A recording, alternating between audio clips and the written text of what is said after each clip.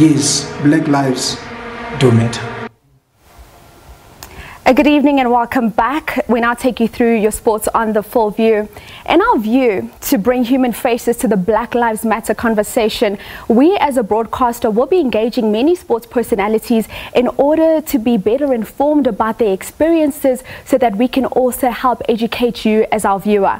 So tonight we have the first player of color to play for the Proteas post-isolation joining us through Skype, and he's very well traveled and well versed. We have Mr. Omar Henry on the line. Good evening, sir, and welcome to Sports on the Full View. Good evening, Maria, and how are you? I'm very well, thank you for asking. So, Mr. Henry, you come from the wine region of Stellenbosch, and as things would unfold, your vintage years coincided with the back end of the apartheid era. Tell us more about growing up and playing cricket in a country with extreme racial divides in the 70s and the 80s. Well, a place like Stellenbosch, I think, it was basically a rugby place, and that's not a secret. Stellenbosch University produced some of the best rugby players during the apartheid years and possibly still today. So sport really dominated my life, even during the apartheid years. But, so was politics, living in a non-white area, with lots of restrictions and boards that telling you can't go there or you're not welcome there. So you try to accommodate all those restrictions and oppression and still live a happy life. And I think sport provided that to me. Now, Mr. Omar, would you say you were resilient in wanting to pursue cricket because it provided, as you said, for you that comfort and that place, because maybe someone else would have said, maybe this isn't for me, let me give up on this? Well, it all started with, brought up in a very poor family, but a sporting family. My parents played sport. My brothers and sisters, my uncles, the people in the road that I lived, we just all loved sport. And growing up like that, I just loved sport. I played all the sports. I played rugby, cricket, soccer, tennis, table tennis, you name it. And then found at a very young age that I would play cricket 12 months of the year. I played test cricket on a netball field that had no grass, just gravel. And we will play 5 days, 2 teams that we make up. True passion driven right there. Now let's fast forward a little bit into your career. Now in your mid-20s you left your country of birth and you went to play in Scotland. Tell us how that came about, and also tell us about your experience playing for the Scottish national team, which you appeared for 62 times between 1981 and 1992.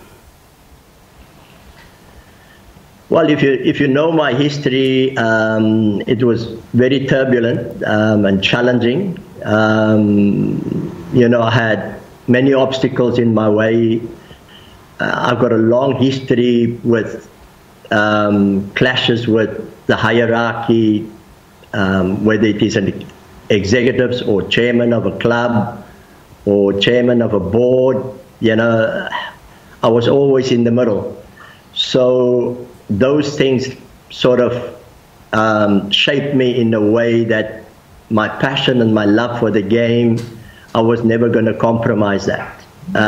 So I always challenged, and therefore in 75 or just before 75, I was possibly 14, 15. It was during the time Basil d'Oliveira was banned. It wasn't picked by England. It was picked by England, and then South Africa didn't want to let that tour take place. And he came out to my school, and I played for the school team who competed in the club team, in the club competition, the local Stellenbosch club competition. And as a 15-year-old, I played in the first team, and it was the first time I had a coaching session by a professional cricketer, and he planted the seed with my parents because they attended the function afterwards. And they came home and basically said to me, "We're not letting you go to England." And I said, "But what are you talking about?" And it was only the next day at school that I found out that Basil de Oliveira sort of asked whether he could take me to England as a 15-year-old. And my parents just said categorically, no chance. So the seed was planted in my head, and when I left school, I did a joinery trade, and I qualified, and immediately after that, when the first opportunity came, I left for England for 3 months to do a trial. I must say the trial didn't go that well for various reasons. When I arrived in England, it was raining every second day, and it's supposed to be summer.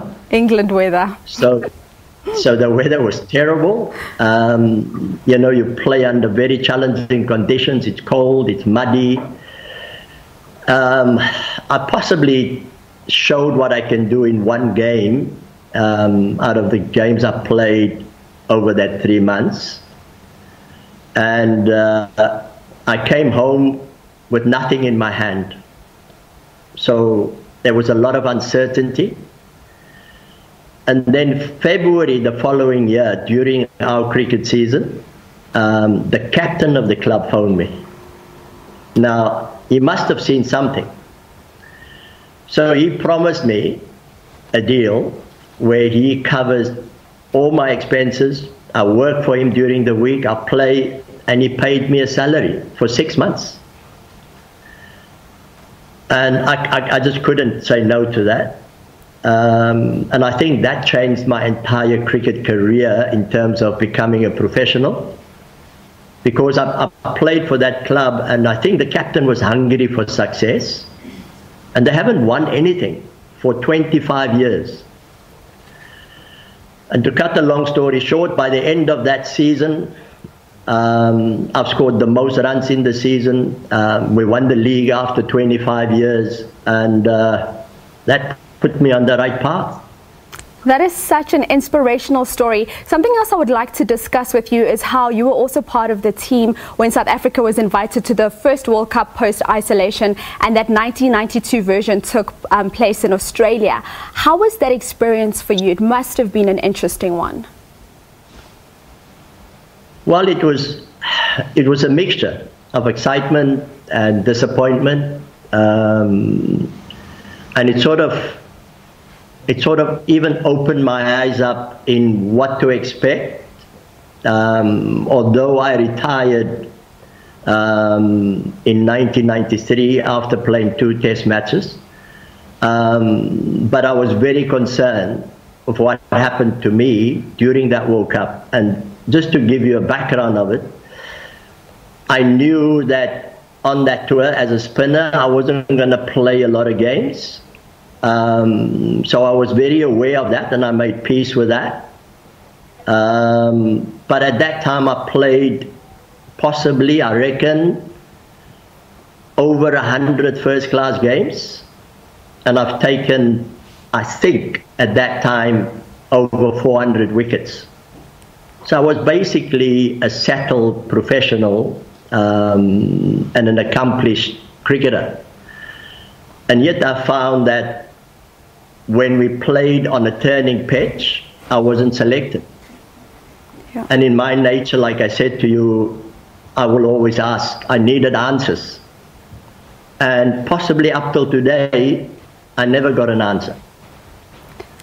Mr. Omar, as you say that about just never getting answers, we are running out of time. So I just want to get to where we are currently now as a country. You've gone from a place where you probably thought you'd never play for the national team, and now you're seeing a future where players of colour have a place in South African cricket. But did you ever imagine in 1992 that in 2020 we'd be sitting in this position where we're still struggling with transformation in the sport, and players of colours really don't feel like they belong? Well, if I can tell you my honest experience was that I wanted to come home. I didn't want to carry on that tour. I was very unhappy because I felt that if I'm not going to take a stance, what is happening today, that was what I expected.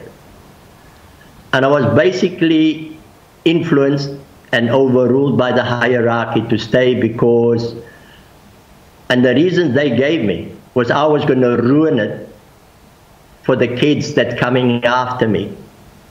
And I said, no. I didn't believe that.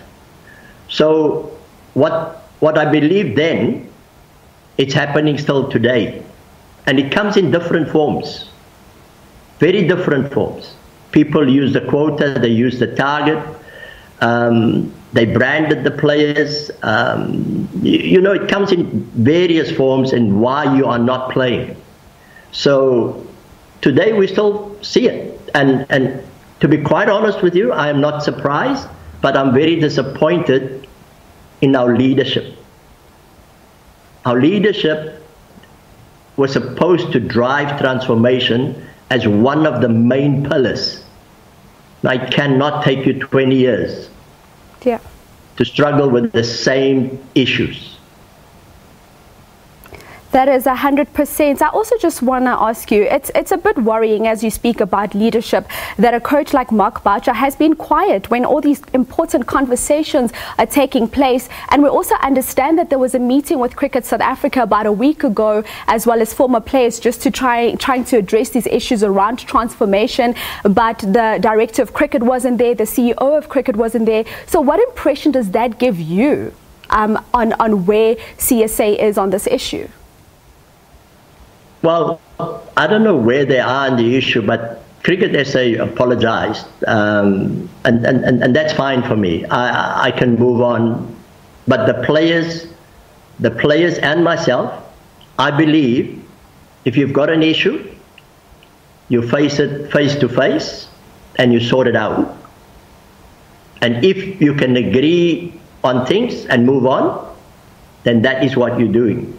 But at the end of the day, the players want that face-to-face meeting.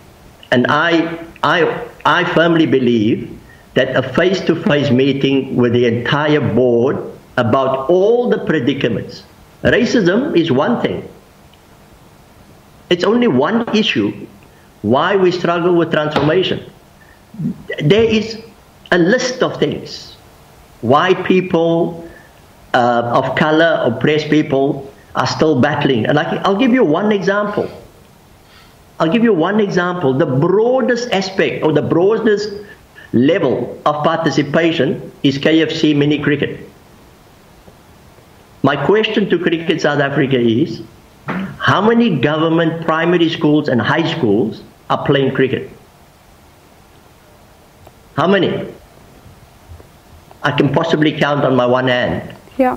If I go through province by province. So fundamentally, we're already behind when we start playing cricket, our kids.